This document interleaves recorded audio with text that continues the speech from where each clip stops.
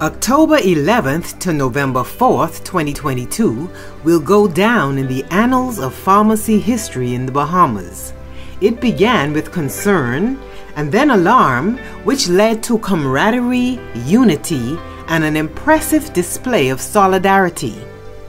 A group of professionals who often fly under the radar, often the least focused on in the healthcare profession. They stand behind counters and locked doors to secure medication that provide treatment and healing for the sick.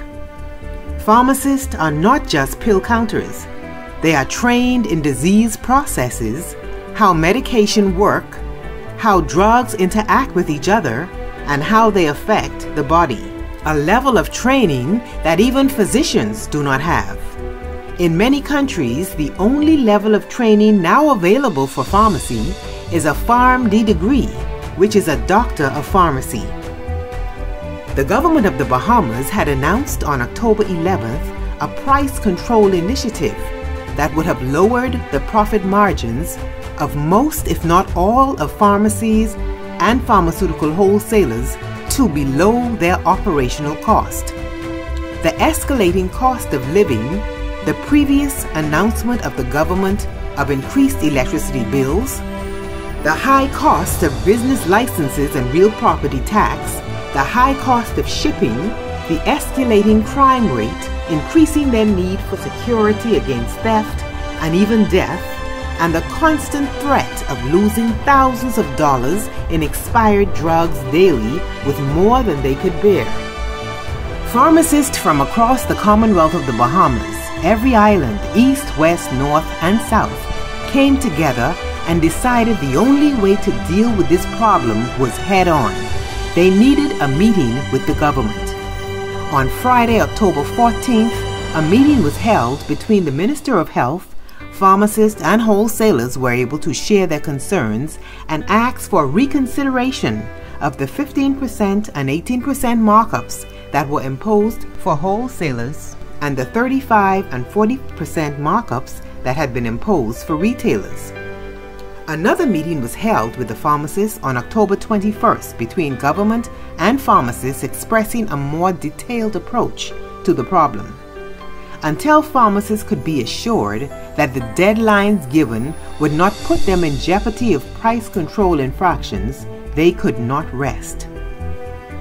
It took time to get back to the government with a written document as the pharmacy community extends to other islands, and the Bahamas Pharmaceutical Association wanted an input from everyone, as the community includes small, medium-sized, and large retailers and wholesalers. There was a particular concern for family island pharmacists, many of whom struggle even now with the high cost of getting the drugs to them. On Thursday, October 27th, the pharmacists' concerns in writing were delivered to the government, but during that same week it was announced in a government press conference, while the pharmacists thought negotiations were still going on, that the pharmacy community would have to comply with the amendments by November 1st. That was only days away. Wholesalers and retailers had yet to change prices. There was no agreement of any new markup, and they didn't have time. No one was prepared. Prayers were going up, and there was grave concern. Because of the hefty fine of at least $5,000 attached to a single infraction of price control, no pharmacy, and especially not the smaller ones, was prepared for what could cause a complete shutdown of their operations. Calls were made on the following day to ask for feedback from the government, but none was forthcoming.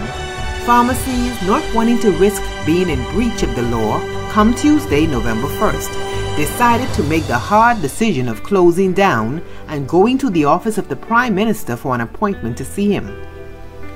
On Tuesday, November 1st, many standalone pharmacies, both big and small, and some major wholesalers in the Commonwealth of the Bahamas closed their doors.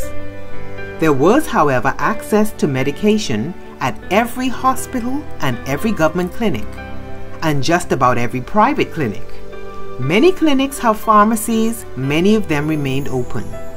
This decision by the pharmacists caused a serious backlash from the community, many of whom were not even aware of the plight of the pharmacists, and of course it got the attention of the government. It became abundantly clear just how important pharmacy is. Many pharmacies, after reassurance of a meeting with the government, reopened their doors in the early afternoon on November 1st. The message had been sent. Another meeting was held between the pharmacists and the government on November 2nd, where suggestions were put forward by the Bahamas Pharmaceutical Association and accepted. The government agreed to increase the markups to 20% for wholesale and stay at a fixed markup of 40% for retail. The government also agreed to change the price-controlled categories to actual items, making it a lot less confusing as to which items were actually price-controlled. The previous list extended in some cases to as much as 60 to 70% of what some businesses sold. The new list created represents the medication most used and needed and recommended by the World Health Organization, among others. The jury is still out on how this would ultimately affect the pharmacists and wholesalers in a changing economy with increasing inflation rates.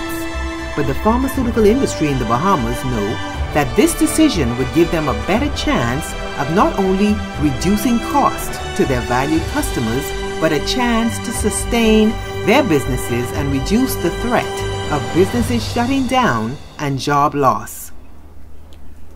October 11th to November 4th, 2022.